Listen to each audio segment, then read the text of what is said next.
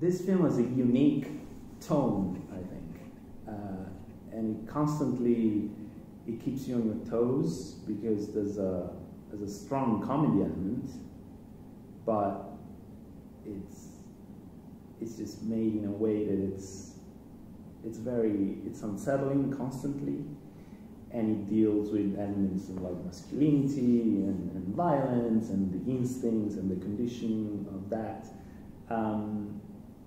So just give me a sense, because I know that also it has an element of personal interest for you as a setting, dealing with martial arts. But in terms of like tackling those topics, was that the aim of like tackling those topics, and this is the tone that resulted, or that's the tone that you were going for purposefully? Yeah, I feel like the tone that I kind of live in, the worlds that I like to live in, are this sort of tone. Okay. So it's not that I tried to fit the tone to the movie. The movie just fits in to that tone because it's what comes natural to me. I really wanted to, like you said, hopefully it makes people feel a little unease at times. And not in a negative way, more in a you don't know what's going to happen.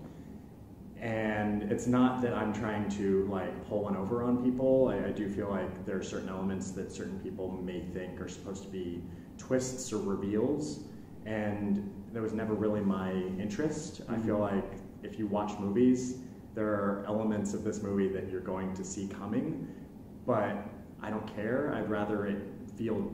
It's for me. It's more about how does it feel when it comes. How does that reveal make you think about the plot differently than you would have, or just trying to subvert expectations in a way that's interesting to me, and playing with that unease and that comedy and blending the two together. And an interesting thing is that, as you said, there is like the moment you dropped into this world in which this man, after a traumatic, violent assault, sort of wants to find a way of feeling secure in himself and protected. So he goes through the idea of buying a gun. Then he finds karate. So again, you see how that develops, and you could even see the dramatic version of this, like this straight up. Oh, very much, yeah. But then, like, for example, the fact that it's martial arts, that the frame of that is through martial art, I find it interesting that is, and this sort of, this teacher and this emphasis on the violence and the cult of violence too, that's something that is not normally associated with martial arts, but rather with other disciplines, especially karate. Like karate usually has this idea of a very, in a way, peaceful and mindful discipline that you would think would keep that at bay and not foster that kind of atmosphere between people. Now, is that just a perception, or being from the inside of that, you've seen that come true even in stuff like karate? Honestly, I feel like karate has an element of cheesiness, and martial arts in general can be a little silly and take themselves too seriously. Whether it's jiu-jitsu, which I do and I love, but I also see the silly side of it as well. Grown men wearing gis and belts and bowing and the rules that are in place, whether it's jiu-jitsu, whether it's karate, taekwondo, all of those things, obviously I have respect for it, but I also feel like it set up kind of like what I was saying, wanting to make a movie that felt like it was going to feel lighter and maybe go down one path, and then when the turn happens and it gets quite a bit darker, that expectation that you had before for where this movie was going to go goes out the window. Like I wanted it to be surprising, and I think because we are used to seeing karate used in more of a, like you said, peaceful. It's not about attacking somebody. It's about defending yourself, and it's not about hurting somebody. It's about defending yourself. When the movie takes its turn into a more darker, cult-like side of things, I wanted that to feel surprising. Okay. And I think that does feel that way. Because yeah, if you've seen a Karate Kid or I guess like any movie along those lines, like a sports movie in general, there's a build where somebody gets broken down in the beginning, they find this thing that means something to them, and then they build themselves back up. And then even if they win or lose at the end, it doesn't matter because they bettered themselves. And I wanted to have that structure feel like it was happening, and then, again, just pull the rug out from under the audience and go, I don't know where it's going to go anymore. That's interesting. So it doesn't come from you witnessing that sort of similar culture even infecting disciplines like that? I mean, relatively speaking, I don't train with people that are like this guy in the movie, but I've seen it peripherally, and I've had certain people either contact me or DM me on Instagram who are high-level jiu-jitsu practitioners being like, oh, this gym feels a lot like experiences I've gone through, and a couple of female jiu-jitsu practitioners in particular have reached out and just said, I watched your movie and it made me feel very uncomfortable because it's very similar. Obviously, it's a stylized movie, but it's very similar to experiences that I've dealt with men, and that's sad. But I also feel like shining a light on it, even if it's in a more stylized way, is important. And the fact that they're getting something out of this as well, and watching it and seeing a little bit of themselves on screen is important to me. And how did you get to choosing karate itself rather than, for example, jiu-jitsu that you do? Yeah. I mean, if I could make this movie about jiu-jitsu and have people know what jiu-jitsu was. So you think it's because of kind of a general perception? It's a general perception thing. I think that when I first came up with the idea, immediately I threw out jiu-jitsu because even I can go to any city in the world and you say karate and people know what it is. When you say Brazilian jiu-jitsu, I think most people just assume that it's some sort of karate. I think jiu-jitsu, especially traditional Japanese jiu-jitsu, is looked at as more of like striking, kind of like Taekwondo or karate with a little bit of grappling.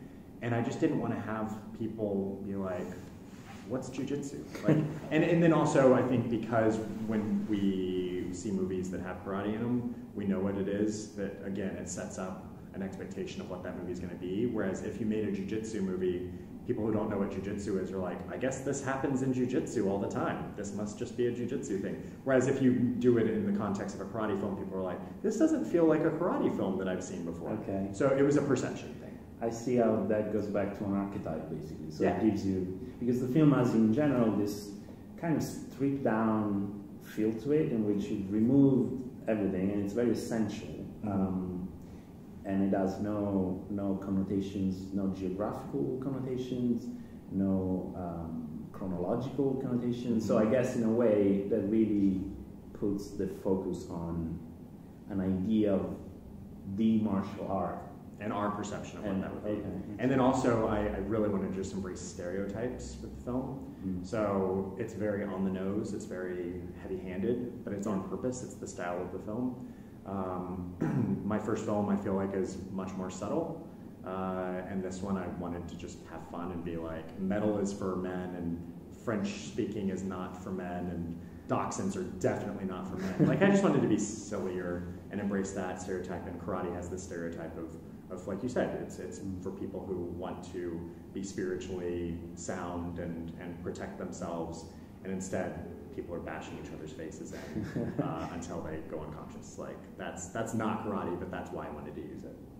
But I like that even in this context, there's still, like, beneath all of the comedy and this more surreal elements, there is still a heartfelt consideration and respect for the little elements of practicing this, which again sometimes they're framed through the eye of this very particular instructor, but it feels like a genuine respect, which I imagine comes from you and from your personal interest. But it's interesting that can still manage to find its space in a film that then it's doing all these other things with that. I appreciate you saying that, because I feel like at the end of the day, even though the film is of a different world, it's ever so slightly heightened. I did feel like the characters in it were sincere in their love for what they do and their respect for other people, Sensei aside. But Jesse's character, Casey, I do believe that he really did find something that he loves, but he's just happened to fall into this bastardized version of what he should have found. And despite all the signs around him that he shouldn't stay and that he should get out of there, there's that cult-like mentality of this is something that I want to belong to, and I'm just going to look the other way, and maybe it's not as bad as I think it is, and just kind of trying to convince yourself that everything's okay, despite the warning signs that are all around you. And it's because he does have respect for it. And I think Sensei has a respect for karate as well. He's just kind of got a warped sense of what it is. And especially what masculinity is. And for him, masculinity is above all the most important thing, and then karate is probably second, even though he wouldn't admit to it. That's probably just how he was raised and how he was taught. So there's this cycle that he's probably been perpetuating and has been perpetuated around him. And I think that at the end of the day, Casey's trying to grapple with how do I belong here, even if it's horrible at the same time.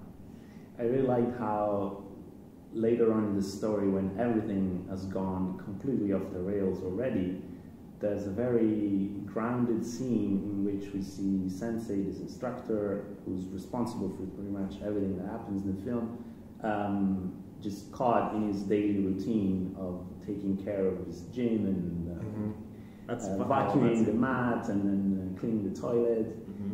And again, not only it makes sense practically, because at the end, like, he's the only guy there, but it really instantly it pulls you back from this kind of absurd. He's still a person at the end of the day. He's still David Zellner, who's a fantastic director. He and his brother Zellner brothers are friends of mine. But David Zellner is in the film as Henry.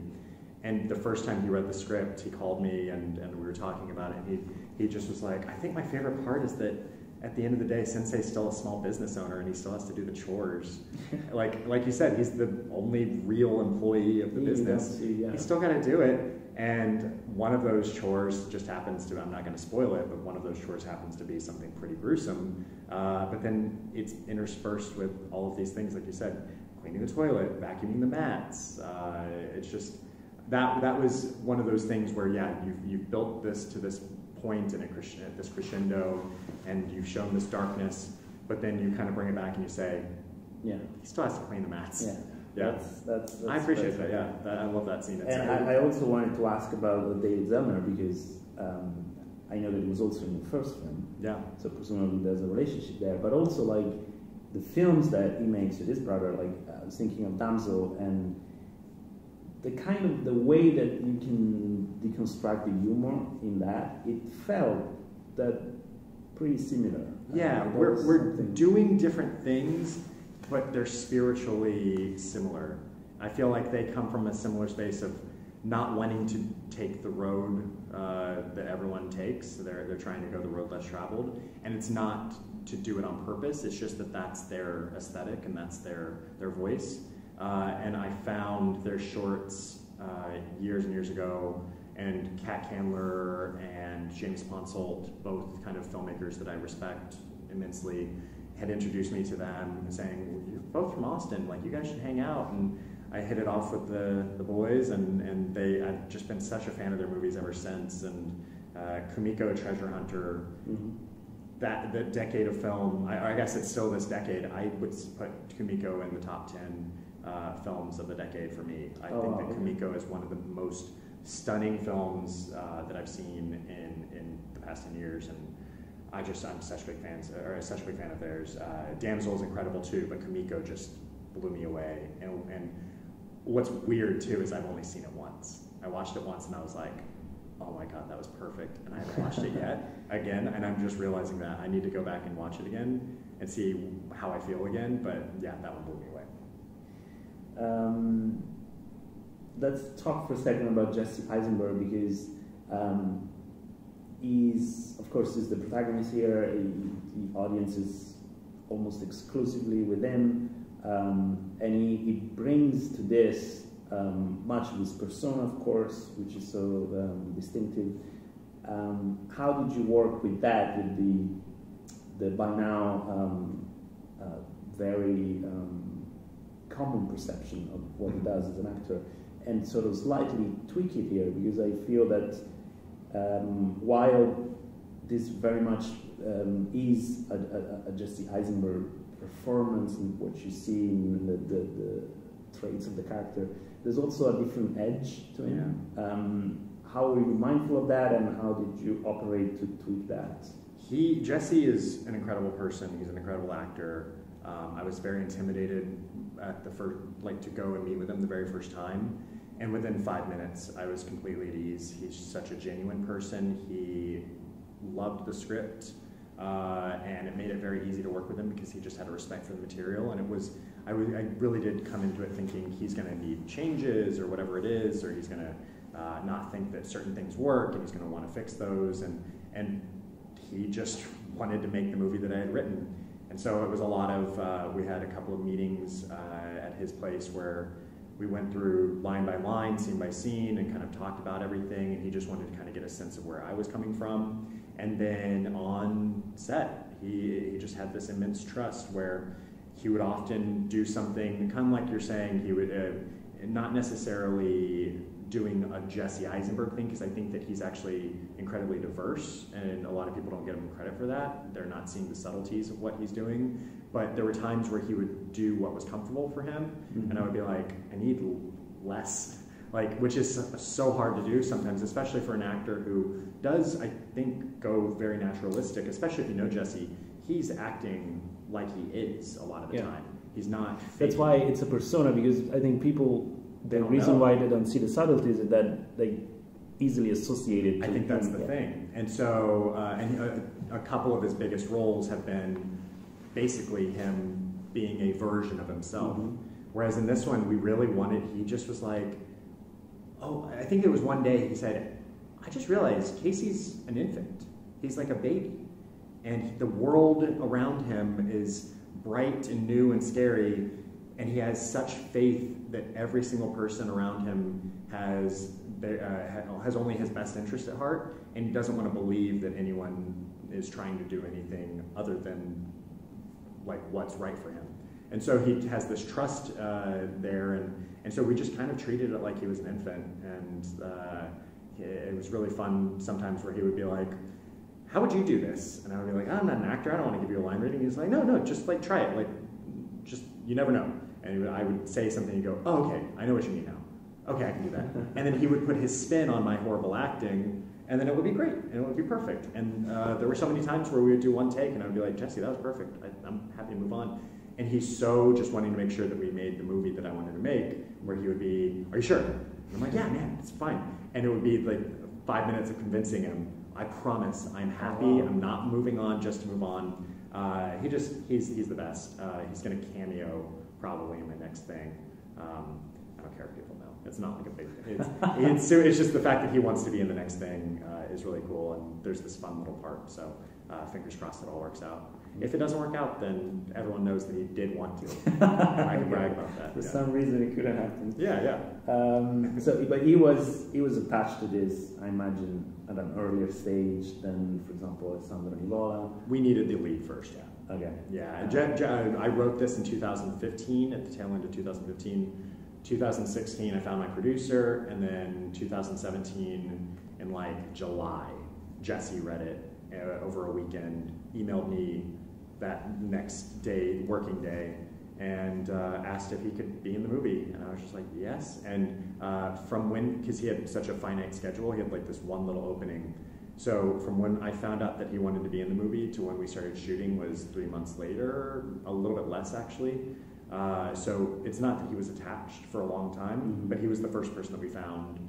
And then Imogen came shortly thereafter. I had a Skype with her, and I'd just been a huge fan of hers, especially in Green Room. And she was a no-brainer for me. And then Alessandro Sensei was a trickier role. We were trying to find a very specific type of person, an actor, and somebody who maybe didn't really have this preconceived notion of what style that they do. Like, I think that people are familiar with Alessandro, but they don't know it sometimes. He's always just this really great character actor and kind of peripheral character. So, yeah. So you mean you were looking for someone who's not a type recognizable? Yeah, like I wouldn't. Not that I was going to get a Tom Cruise, but I wouldn't want a Tom Cruise to be Sensei because people would see Tom Cruise, and we already had Jesse, who's so recognizable. Yeah. And I felt like with Sensei, I wanted somebody who's been such a solid working actor for all these years and does these crazy cool performances, but more as a supporting character, and then just say, go for it. Let's like really go for it. So I think Alessandro came on like a week before we started shooting. That's funny considering that it still has to be like this commanding performance, and that's what he does. I don't know if he has any background in like martial arts or like nothing. He's very physical. He keeps in shape. He had just come off a movie that shot in South Africa that was an action film, or had a lot of action in it. So he came ready to do the stunts, and he was super excited to do them. But yeah, he did. I don't think he had any martial arts experience at all. So just there was that trust there. But mainly, above all, we can always fake a martial arts move if we had to. But you can't fake the performance, and he is such an incredible actor, and I think the performance speaks for itself. People are blown away by him. I mean, the movie, people tend to like the movie and think all the parts kind of work in their own way, but more often than not, Alessandro is the one thing that people call out as being their favorite. So that's huge. I mean, he's been a favorite of mine since Face Off. Everyone, yeah.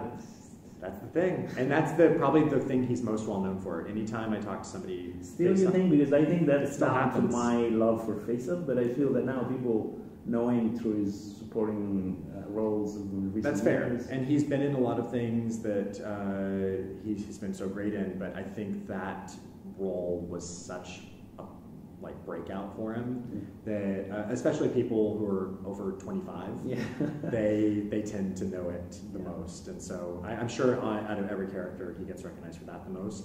Maybe that'll change with Sensei now, but way more people have seen Face Off, and I don't think anyone will ever see, or more people will never see self-defense than they've seen Face Off. So I don't know, that thing of him like detailing what he's going to do over the weekend. Yeah, and the trailer and everything too. Yeah. Okay. Well, thank you. Oh, of course, man. That was great. Very nice. Hey, this is Eric from MyOnCinema.com. If you want to support us, subscribe below. For more reviews, interviews, film festival coverage from Sundance, Cannes, Toronto, you want to check out these guys on this side.